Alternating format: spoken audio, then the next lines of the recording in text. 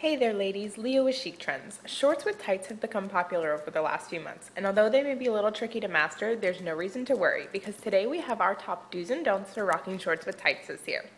Do wear opaque tights. These tend to be a little more slimming on the thighs and more versatile. Do wear tailored shorts. Cut-off shorts look good with this trend and so do denim, but we prefer the tailored shorts because it's a little more polished. As for what not to do, don't wear sneakers or any large oversized shoe with this look. It can distort the proportions of your outfit and make you look a little awkward. And don't forget to take into account your body shape. If you have larger thighs, you can still rock this look, just consider wearing heels. This will elongate your legs and make them look leaner and thinner.